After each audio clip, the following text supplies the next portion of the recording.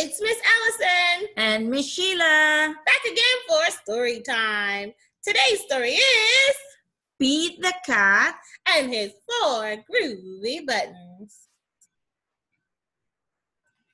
The illustrator Draws the pictures. And the author writes the story. Today's author is James Dean and Eric Litwin.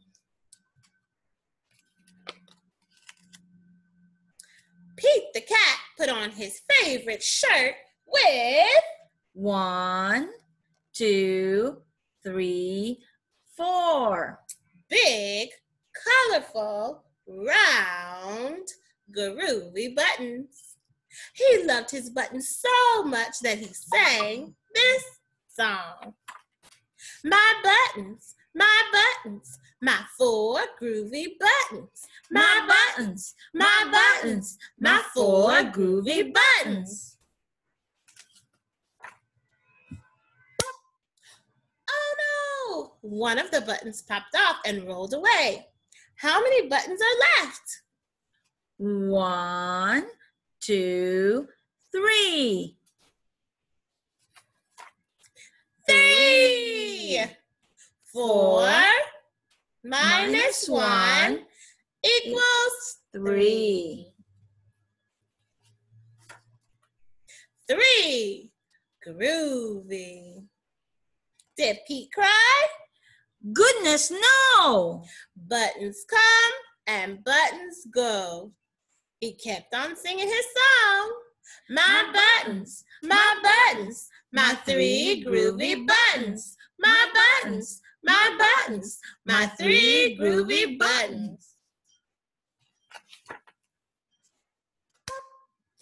Oh no! Another button popped off and rolled away. How many buttons are left? 1, 2. 2. 3 minus 1 equals 2. Did Pete cry? Goodness, no! Buttons come and buttons go. He kept on singing his song. My buttons, my 2 groovy buttons. My buttons, my 2 groovy buttons. Oh no! Another button popped off and rolled away. How many buttons are left? 1.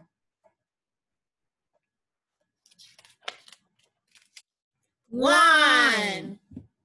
2 minus 1 equals 1. Did Pete cry? Goodness, no! Buttons come and Buttons go. he kept on singing his song.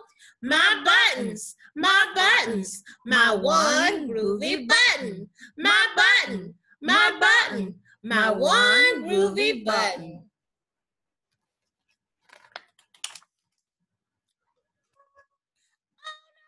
Oh, the last button popped off and rolled away. How many buttons are left? 0. 1 minus 1 equals 0. Did Pete cry? Goodness, no! Buttons come and Buttons go. Pete looked down at his buttonless shirt, and what do you think he saw? His belly button. He kept on singing his song. It's all good. My button, still have my belly button. My button, still have my belly button.